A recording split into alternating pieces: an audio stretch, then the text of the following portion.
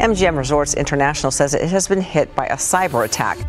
Now to the cyber attack causing havoc at MGM Resorts nationwide. I don't even want to pay with my card right now. I'm scared that they're going to hack all of our information. A group of hackers stole a whopping $100 million from one of the world's largest gambling firms, and many people call this the biggest cyber attack of its time. But is it? Over the course of 10 days, this cyber attack breached the private data of customers who used the firm's services before March 2019. The hackers didn't just skim the surface, they dug deep, accessing everything from basic contact information like gender, date of birth, and driver's license numbers, to more sensitive details like social security numbers, passport numbers, and passwords. The total haul? Over $100 million. To truly understand the gravity of this fraud, we need to explore how hackers execute a cyber attack. Imagine this. Hackers infiltrate a network and install malicious software known as ransomware. This software encrypts the victim's file systems, effectively locking them out of their own data. The hackers then demand payment, threatening to release the sensitive information if their demands aren't met. Now put yourself in the victim's shoes. You're faced with a dire dilemma. Refuse to pay and risk your customers' data being leaked, or pay up, hoping the hackers will honor their word and delete the stolen data. But let's be real. Paying the ransom is often just a desperate hope that the hackers will do the right thing, even though they probably won't. But here comes the big question. Which firm fell victim to this audacious attack? Who are these hackers, and how did they manage to penetrate such a secure system? It all started on September 11th, 2023. MGM Resorts International, a titan in the world of casinos and luxury hotels, made a revelation that sent shockwaves through the industry. A cyber attack was wreaking havoc on some of their computer systems across the United States. The sophisticated breach was more than just a glitch. It was a calculated assault aimed at the heart of their operations.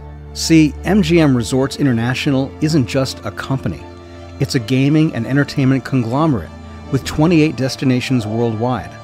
The $14 billion company is most famous for its iconic hotel and casino establishments, especially in Las Vegas.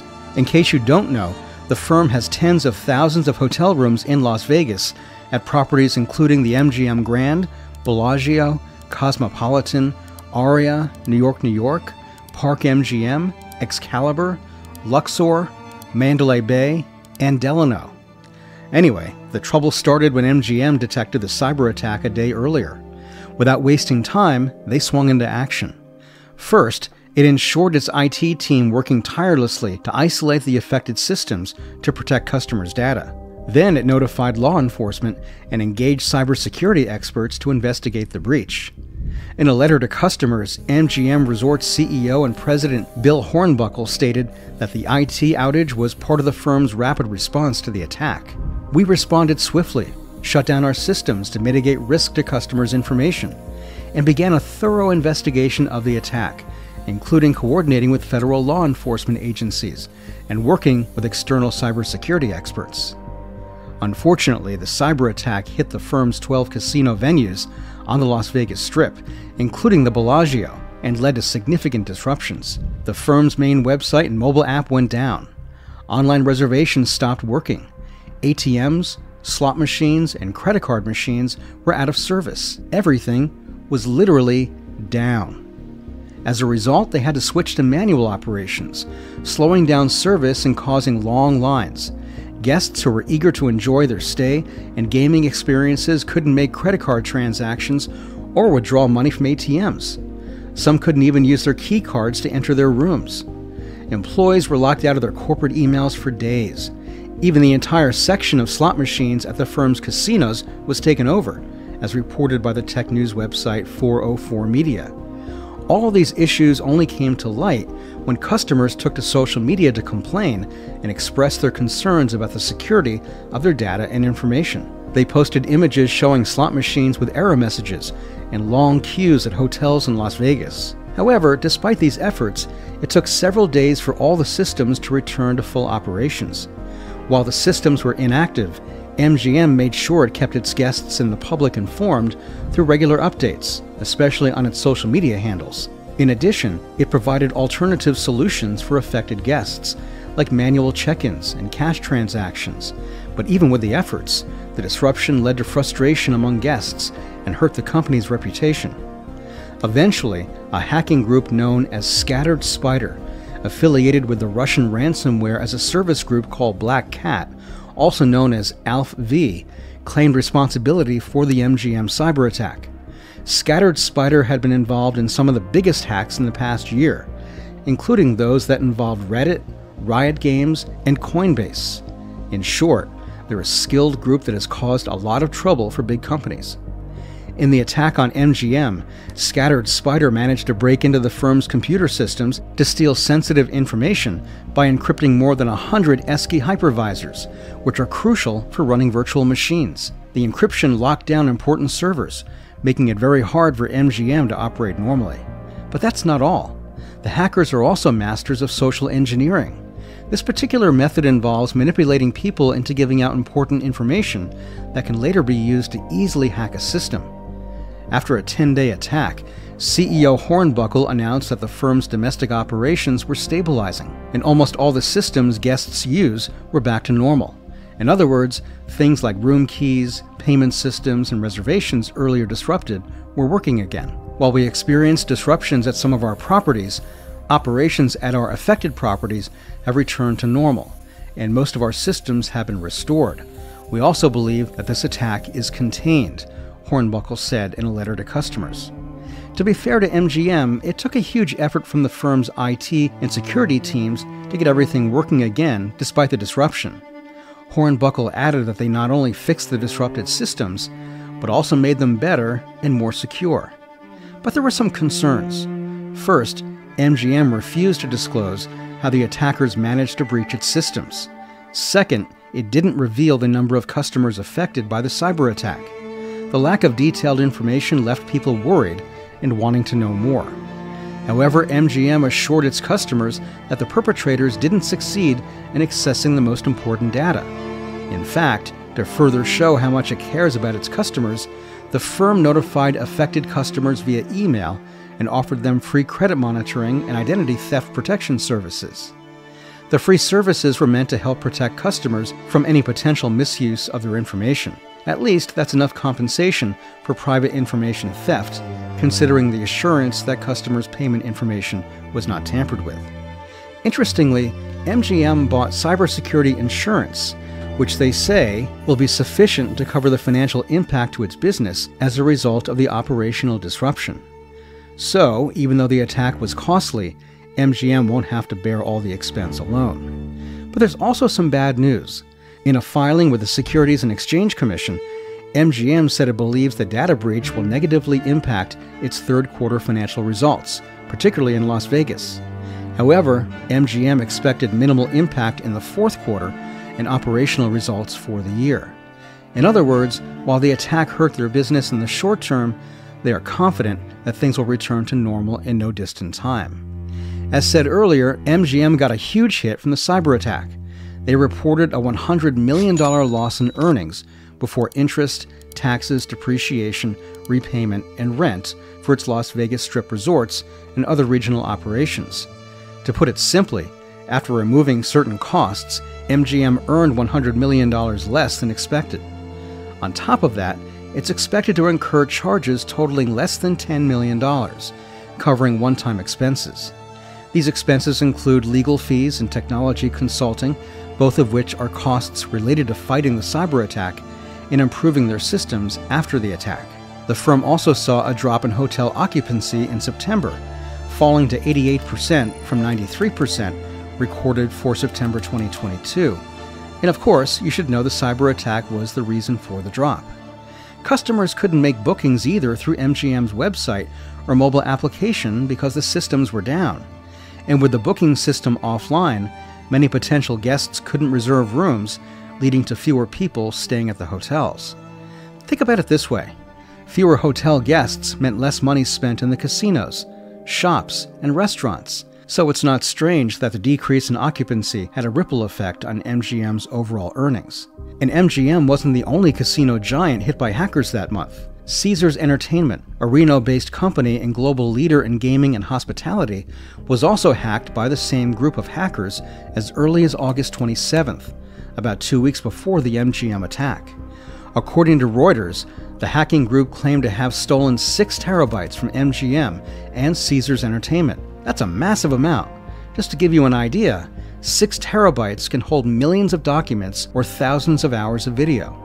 Caesars Entertainment is the largest casino owner in the world, with over 65 million Caesars Rewards members.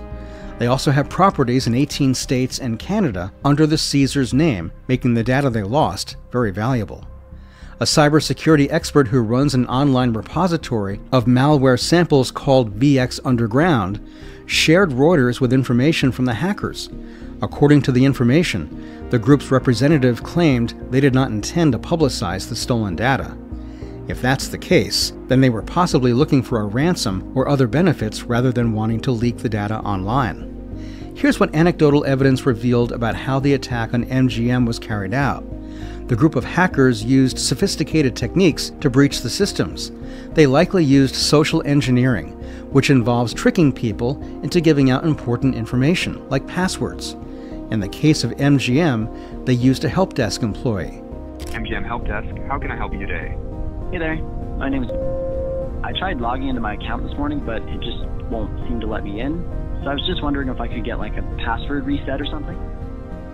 With the information obtained from the employee, the hackers could gain access to MGM's computer systems, bypassing multi-factor authentication controls from identity management company Okta. And once inside, they stole sensitive data and encrypted key systems, causing widespread disruption. Meanwhile, the security vendor Okta had earlier warned about a surge in such attacks over the past year. Many of the attacks were traced to Scattered Spider, also known as UNC 3944, or Muddled Libra. The group has been notorious for using advanced social engineering tactics to infiltrate large organizations. Despite these warnings, it's quite unfortunate that more and more organizations fell victim to the group's skilled social engineering schemes. We cannot imagine how companies could still be tricked into giving out sensitive information despite being aware of the threat. Beyond the casino world, many other companies have also suffered different cyber attacks. Take Clorox, for example. Clorox is an American global manufacturer and marketer of consumer and professional products, including bleach and many other household products. It also recently reported a cybersecurity attack after discovering unauthorized activity on some of its IT systems, suggesting hackers had broken in. The attack caused major disruptions for Clorox, especially concerning its operations. There were significant shortages in some of the notable products and delays in order processing. Consequently, the company couldn't get its products to stores and customers as usual, heavily impacting their business. In fact, Clorox projected a net sales fall of between 23% and 28% for the first quarter of 2024. In simpler terms, they expected to make much less money than usual because of the attack. Again, the attack on Clorox and its impact show how damaging cyber attacks can be, affecting not just big companies like MGM, but also household names like Clorox. From what's revealed by MGM's CEO, the firm made a bold decision. Despite the substantial economic repercussions the cyber attack caused, it refused to meet the hackers' ransom demands. And it wasn't just a spontaneous choice. The Federal Bureau of Investigation, or FBI, had a hand in it. They advised MGM against paying the ransom, and the company listened.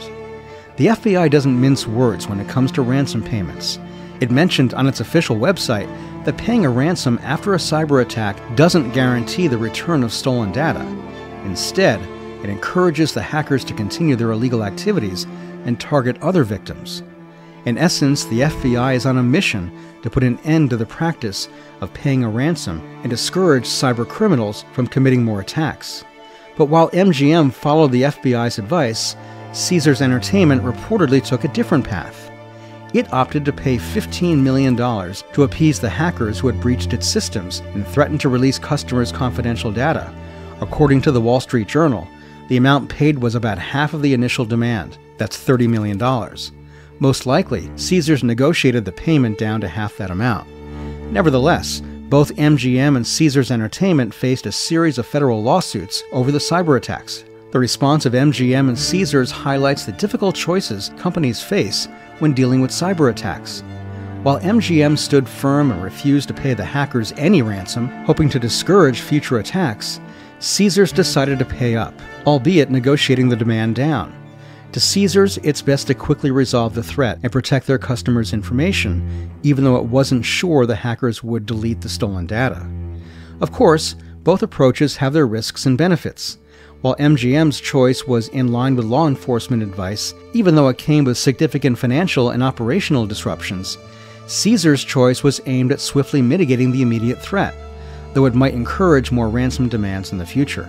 Several security leaders have shared their views on the impacts of the cyber attack, especially on MGM. For instance, Ann Cutler, cybersecurity evangelist at Keeper Security, said that the ramifications of a cyber attack of that size are far-reaching and long-lasting. She explained that such a significant attack can force an organization out of business. Bud Broomhead, CEO at Viaku, holds a similar view to Cutler. He pointed out that no company is too big to hack.